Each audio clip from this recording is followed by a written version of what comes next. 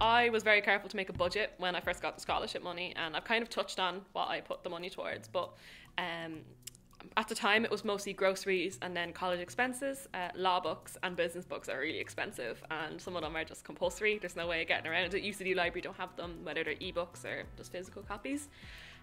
So in first year, I think I spent like €300 or €400 of the scholarship on just books, which I'd never had to deal with anything like that before. And then groceries, of course, being able to afford strawberries and raspberries was amazing. Like a punnet of raspberries would have been like 2 punnets of raspberries, like 200 grams of raspberries would have been like a third of my budget before. So now I was able to actually invest in like myself. Then I started on a probiotic that's like good for your brain, and I definitely noticed a difference with that. And then I saved as much as I could towards moving out of my bad accommodation, and then it's been helping with my rent, helping subsidise my rent for me, because I mostly live off my savings.